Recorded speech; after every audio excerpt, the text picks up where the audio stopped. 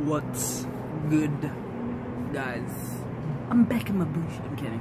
So my camera's finally not like disgusting. This week we're talking about name change.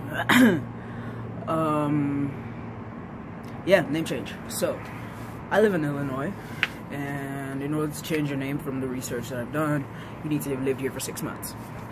And it's a pretty standard process, like most states. You have to publish your name in the newspaper for a few weeks, make sure nobody objects to you changing your name. You can't have any kind of felony on your record within the last 10 years, otherwise you can't change your name. You have to go through a lawyer, you have to go to court, you gotta pay some fees. It's pretty simple. While not being simple, I haven't lived here that long, so I can't change my name until January, which is kind of a bit annoying, but it also gives me time to like prepare for it a little bit. So most of you know I will be changing my name to Marius. I mean, I think I'm gonna keep my middle name as Blake for people that know me as that. Also, I think maybe I might, I mean, I'm not too sure. I might have like a Nigerian middle name just to keep tradition with my family and stuff. But we'll see when the time comes and I'll make that decision. I'm gonna keep my last name because it's just, I'm used to it, honestly, and I can't really see myself being named anything else, even though my family may not necessarily agree with my, let's call it, existence.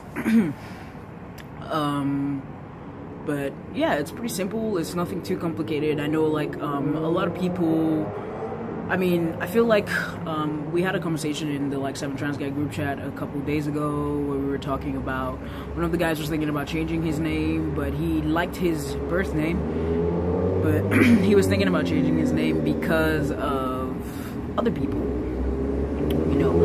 And I think, sorry about the noise, guys.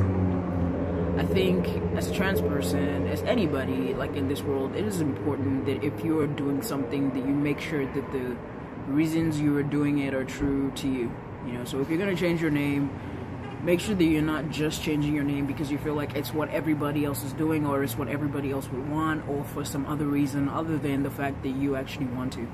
I feel like that's the biggest thing, you know. Make sure that your name is your own. Make sure that it is something that you love, because at the end of the day, you know, that you change it, that's what you're going to be called for the next however many years. I mean, I'm sure you can change it again. I don't know what the limits are on name changes, but like, that is something that you are going to be referred to. That's something that's going to be on your mark, on your record for a while, for a long time. So if you're going to do it, make sure that you're doing it for the right reasons, you know. So if you like your birth name, whether it's a girl's name or it's not, I mean, look, in my personal opinion, I would say that you should just keep it, because at the end of the day, whoever's going to misgender you is going to misgender you, and it doesn't really even matter what your name is. Now granted, in some situations people do misgender you because of your name, but honestly I think that there are always like outside factors with stuff like that. So you just, if you can take it, I'd say take it. It's fucked up, but if you can take it, take it. Like, I go to work every day and I get misgendered on the reg. Now, granted, in the last couple of weeks since I've been on T, I've seen like a drop in that, and I don't know if it's to do with maybe things are different about me. I can't really say, but it's basically what I'm saying is people, or the people who are going to misgender you are going to misgender you, and it doesn't matter what you do. It's just kind of a part of life. And so if passing is important to you and something that you plan on doing, at some point you will pass enough for that to stop happening. And if it doesn't even really matter to you, then, you know, that's cool too. With that being said, yeah, changing your name, it's kind of a big thing and a small thing altogether. So make sure that it's something that you want. Make sure it's something that you're doing for you. Make sure you pick a name that you love and you can live with. People constantly saying it, you know. If you're trying to pick a name, try to get like your friends or the people that know you, people that know you're trans or anything like that, to start calling you the name. See if you like how it sounds. See if you can get used to that being your name forever, you know, because that took me a while. I remember when I first started getting called Blake and I got my best friend to call me that. I liked it, but it always felt like a bit foreign to me, even though, like, especially because there were some people who just wouldn't call me that, which kind of messed it up for me a little bit. So when I started getting called Marius, and the people that I did tell that I wanted to be called Marius, they stuck with it really good, and that just made me love the name a lot more. But yeah, name change. Change name for yourself. Do things for yourself. fuck everybody else. I mean, obviously you have to take into consideration sometimes, but seriously, do things for yourself and fuck everybody else.